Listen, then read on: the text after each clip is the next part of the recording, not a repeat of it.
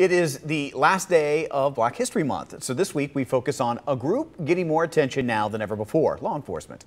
We've learned the Greater Cincinnati Police Museum, the first black detectives came to Cincinnati Police Department when it was still segregated. They couldn't have white partners, but were able to build relationships within the community.